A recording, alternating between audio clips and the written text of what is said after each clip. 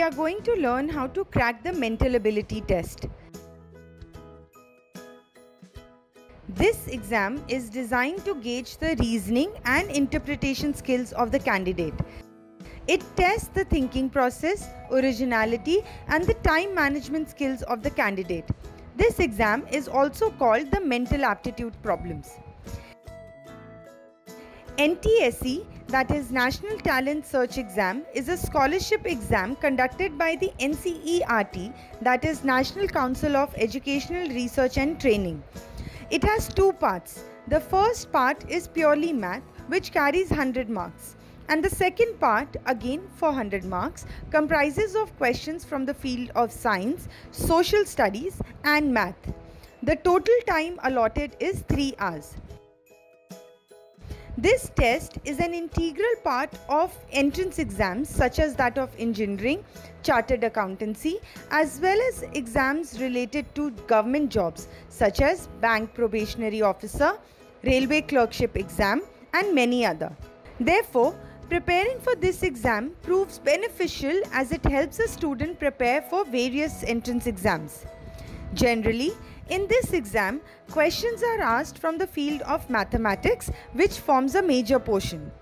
The most important part is how fast and how accurately you can answer, because in most cases 200 questions are to be answered within the time limit of 3 hours. Therefore, you get less than 1 minute per question. To solve these problems, I emphasize on 4 things: accuracy, speed, that is time management, innovation, and analyzation. Let's look at each one of them.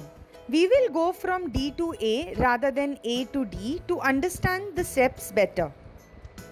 The first step is to analyze, then innovate the rules to follow. You have to increase your speed not only by a lot of practice but also by selecting the easiest and quickest method to answer. A question can be solved in 3 to 4 ways. You have to find out which method is the most suitable method for you. All the methods will give you the right answer, but you have to decide which is the quickest method. Let's talk about accuracy.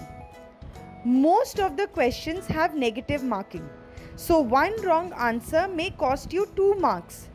Therefore, you should be very careful while selecting the method to reach the accuracy. Let's start with a very simple question. What is the 18th letter of the English alphabet? You all know that A is the first letter, B is second, and so on, with Z being the 26th letter. You can try by saying or writing A, B, C, D and counting 1, 2, 3, 4 simultaneously. You will get the right answer, which is R. You have achieved the first point, that is accuracy. But have you noticed the amount of time you had to spend with this method? With this method, you couldn't achieve the second point, that is speed.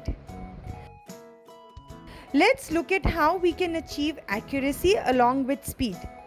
Have a look at the chart. If you can't remember all the letters and their position, then remember at least 4 that are highlighted. If you remember this, you can solve the above question in 5 seconds. If T is the 20th letter, then the 18th letter will be R. This is what we call innovation. Another way to find the answer is to use the formula 27 minus 18, that is 9. So if you count the 9th alphabet from the right side, that is Z, Y, X, W, etc., you will get the right answer. This is what we call analyzing. Let's solve a question that is on coding and decoding. If train is coded as G, I, Z, R, M, what will be central coded as if it follows the same logic? First, you have to find out the relation given in the question. Here, you can see that the first letter A is replaced by Z, that is the last letter. Similarly, N is replaced with M. Memorize the above relation chart. Try counting with any pair given in the chart. When you add the two numbers, you will get 27. For example, L from the left plus O from the right is equal to 12 plus 15, that is 27. Now T is the 20th alphabet from the left. So what will be the corresponding position on the right? 27 minus 20, that is 7. 7th alphabet is G. Similarly, R is the 18th alphabet. 27 minus 18 is 9. I is the 9th alphabet. Thus, using the above rule, you will get central as X, V, M, G, I, Z, O. Let's look at a question related to the number series. Find out what will be the fourth number in the given series. The regular method would be 12 minus 2, that is 10, 30 minus 12, that is 18, 18 minus 10, that is 8. Did you notice that each gap is increasing by 8, that is 10, 18, 26, 34, 42? By this logic, the third number will be 30 plus 26, that is 56. Let's see what would be the best method to solve this problem. The best method to do this would be 2 square, that is 4. 4 minus 2 is 2. 4 square, that is 16. 16 minus 4 is 12. 6 square, that is 36. 36 minus 6 is 30. 8 square, that is 64.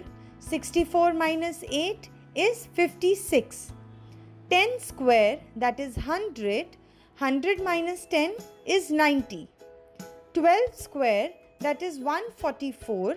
144 minus 12 is 132. The simplest method, however, is 1 is to 2 is 2. 3 is to 4 is 12. 5 is to 6 is 30.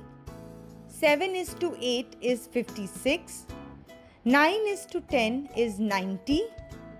And 11 is to 12 is 132. Let's look at a question on coding and decoding with numbers and alphabets. If request is denoted by S2R52TU, decode ACID following the same rules. Here you can see consonant R is replaced by S, Q is replaced by R, S is replaced by T, T is replaced by U, and vowels E is replaced by 2 and U by 5. First find out the reason behind it and then solve. We know that there are 5 vowels, that is A, E, I, O, U. That would be A is 1, E is 2, I is 3, O is 4 and U is 5. So in this question, vowels are replaced by its position, that is E by 2 and U by 5. For consonants, it is replaced by the next consonant, that is R is replaced by S, Q is replaced by R, and so on. Vowels in ACID are A and I, so the number would be 1 and 3. Consonants in ACID are C and D, so C will be replaced by the next alphabet, that is D, and D will be replaced by the next alphabet, that is E. Thus, the final answer is 1, D, 3, E. Let's look at a question where we have to find the odd man out. You may try to find logic in the number of letters in each word. Option A, D and E are words with 4 letters and option B and C are words with 5 letters. This method would be wrong. You might try to solve this question by finding a relation between the number of vowels and consonants being used in the words. The second letter in all the options is a vowel. However, in option C, the second and third letter are both vowels. This method will also not give you the right answer. The right way is to recognize that L is silent in words given in the options A, B, C and D, but not in the option E. Therefore, option E is the odd man out. Let's look at a question that is a brain teaser. The below figure has 8 boxes and should be filled by numbers 1 to 8, so that 2 adjoining numbers should not come in 2 adjoining boxes. 1 and 8 are the most flexible numbers since the adjoining number of 1 is 2 and for 8 it is 7. 2 to 7 has 2 adjoining numbers each. So the most complex boxes to be avoided are from 2 to 7. Fill in 1 and 8 in those 2 boxes. The right answer will be mirror image and water image of the above figure are also the right answers. In the next video, we will cover different types of mental ability problems and various ways to solve them.